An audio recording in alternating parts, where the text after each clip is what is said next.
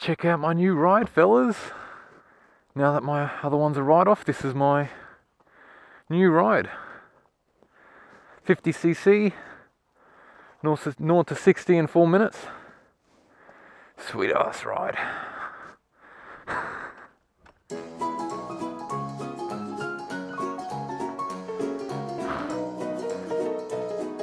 You know, you're just supposed to move it. If you move it like that, it's supposed to lift it up.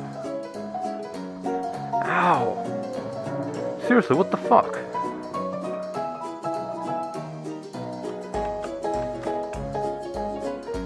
Yeah. Hey, Mum. How do you get the stand off your scooter? Yep. Yeah, it's locked. Yeah, okay. I'll see if that works now. Yeah, okay, that's it. That's done it. Alright. Ah, really got it. See how I can count it. Ooh, what's that? That's not me, is it? Fuck, this feels weird. Oh no. I'm seriously going. Oh, I'm doing like 56 or something. How do people do this? Oh, please. Oh, at least they're giving me a nice distance. Oh, come on. Let's see. Let's do 0 to 60. 0 to 60 test. Come on. Let's do this. I started at 15. Let's watch it. It's not even a real test. Oh, this is bad. This is a 70 zone. This is really bad. I'll pull in here. I feel so like, I don't want to be in people's way. I feel so bad. I'll pull up at the next bus stop. This is ridiculous. Imagine doing this every day. No, wait till that car goes. Hurry the fuck up, you're going slower than me.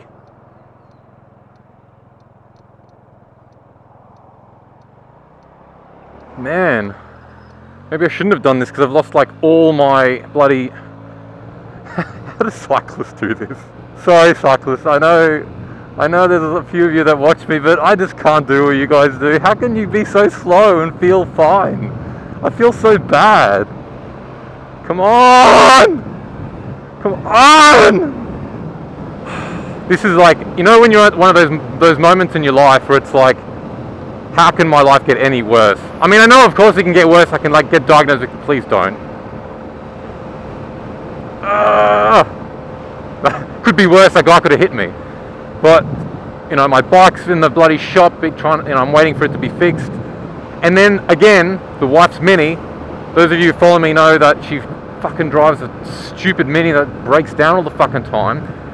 The engine's making this weird funny noise, and some Googling shows that it might be it's this design fault in the Mini.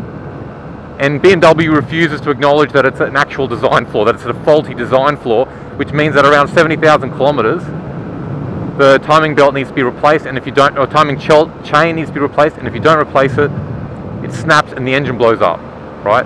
So it's making the same symptoms of noise, and I'm scared to drive it. It's due to go to the mechanic on Tuesday, but I don't want to drive it, so I'm riding my mum's fucking 50cc scooter to my wife's dad's place, so my father-in-law's place, to borrow his van until we get the car fixed.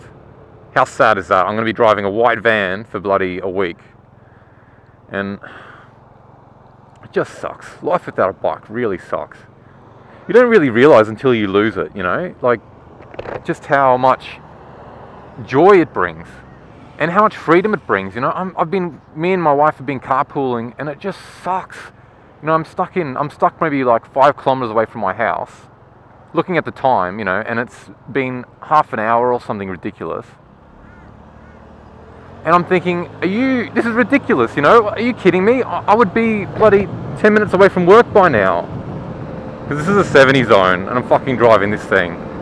I may as well just ride in the cycle lane. Overtake me, come on. I feel bad. I feel bad. Again, I've said this before, don't buy fucking Mini. And don't crash your bike. Like, And there's so much anxiety. There was heaps of anxiety as well, because there was some. I thought my bike, might have been a write-off because it's insured for an agreed value, so I know how much the bike is worth. And then I heard the quote, and I was like, shit, that's actually quite high. And I was so scared. And the problem as well is that the family's been, my wife, my parents, extended family, they've all been pressuring me now, you're thinking about having kids soon, maybe it's time to give up on the riding. And my brain actually says yes, it's true, I mean, I've done my part. I've ridden for 6 years. Maybe it's time for me to go, okay, we're gonna have kids, maybe I should give up on the bike just for now and get a reliable family card. So I started looking at cars, started looking at like Kia Rios, and because they got 7-year warranty, and Hyundais, and so boring, and driving I drove my sister's Mazda 2 for a couple of days. So boring, even though it's a manual, it's just just stuck in traffic, and it's got no power, no one looks at you. I like attention, I like to make a lot of noise, and I like to feel like I'm fucking alive, maybe twice a day on my way to bloody work. I've always emphasized the practicality of riding a bike. It's cheap, it's efficient, it's beneficial for everyone.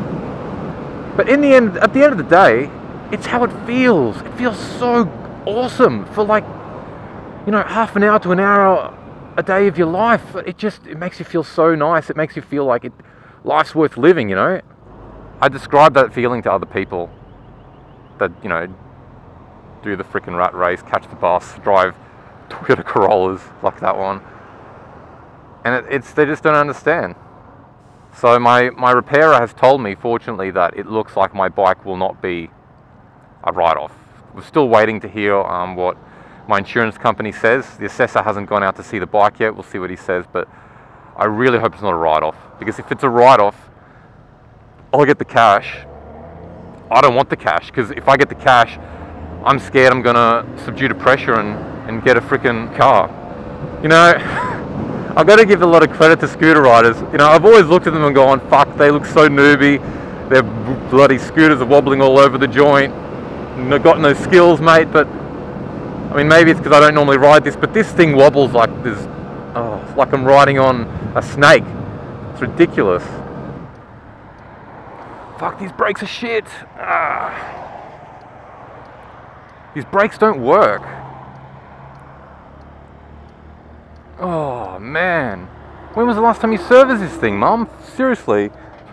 Anyone thinking about buying one of these, don't. Seriously, 50cc scooter, unless you know that like you're going to be riding around the urban areas. Just at least get like a 125 or something. So, come on, at least do something that can do 60 or 70.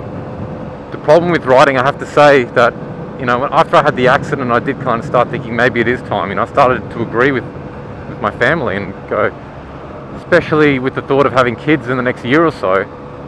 There are some weeks where I actually think, I wake up every morning thinking, will I end up in a wheelchair by the end of today? Every morning of that week. That happens to me about once every couple of months. And that's not a nice feeling to have that. And if I'm looking forward to something like going on a holiday, and I actually think, I wonder if I'll survive. I wonder if I'll be around when we go on the holiday. I wonder if we'll actually get to go on the holiday. That's not a nice feeling. It's the life of a biker, it's just something I have to deal with, I guess. Man, what's going on, lady? You're going slower than me. If I wanted to, I could tailgate you. Seriously, you're doing 46 in a 60 zone. This is what pisses me off. Inconsiderate people like this. Like, you saw me, I was fucking pulling over, pulling into bus stops, doing everything I can to get out of people's way, and then this fucker in a car does 10 under the limit for no good reason. Hello. With the scooter, can I put it in the garage? Oh, shit. Oh, fuck my life.